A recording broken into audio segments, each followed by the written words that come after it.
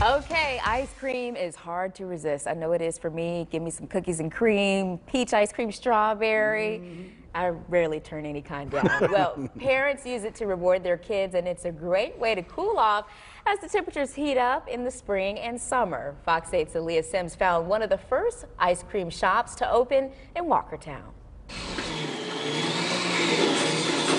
Cups, cones, and milkshakes made to order. We have a good product. We sell Hershey's premium ice cream. I think it's one of the best around. And my husband and I have been a great team. On March 4th, Rana Arafa opened her second store on Reedsville Road in Walkertown.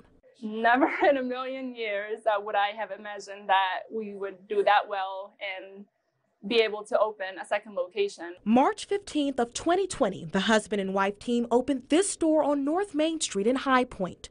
2 months later, COVID forced them to close. We closed our business. He got laid off. We had no income. So we just had to make it work, and we came up with a plan. The plan was to churn up business, taking their flavors to local neighborhoods. We have about 10 flavors that we sell from there.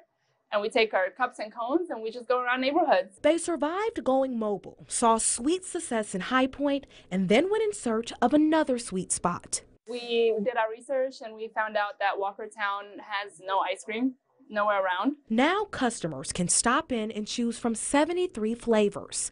Pick a specialty shake or a waffle bowl dipped in chocolate. We're very excited to be a part of this community. Rana tells us one of their most popular flavors is cookies and cream. It's a classic. Soon they will offer a Sunday scoop deal. It'll cost you $1 for 1 scoop in a cone or cup.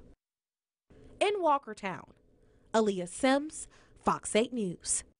I know, I told you, cookies and cream is popular. You cannot go wrong with that.